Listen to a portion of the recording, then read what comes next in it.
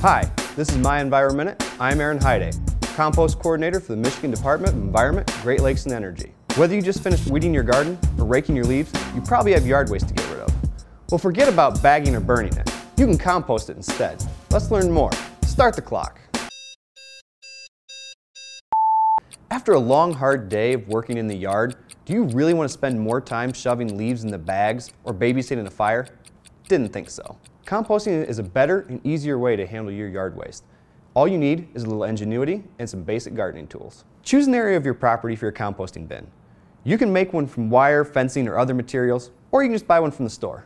Now, all you have to do is toss in your yard waste, mix it in with a little soil, and you're well on your way to making a valuable product for your yard or garden. Some of the better things to toss in your compost bin are leaves, grass, plants, small brush, twigs, and even sawdust or wood chips. Avoid putting in meat and dairy items, foods cooked in oils, pet waste, logs and branches, as those can take a long time to break down. Also, try to stay away from diseased and invasive plants.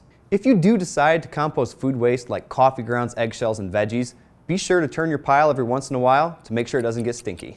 For more information on composting, visit our website. And don't forget to subscribe to our YouTube channel for more episodes of My EnviroMinute. Thank you for watching.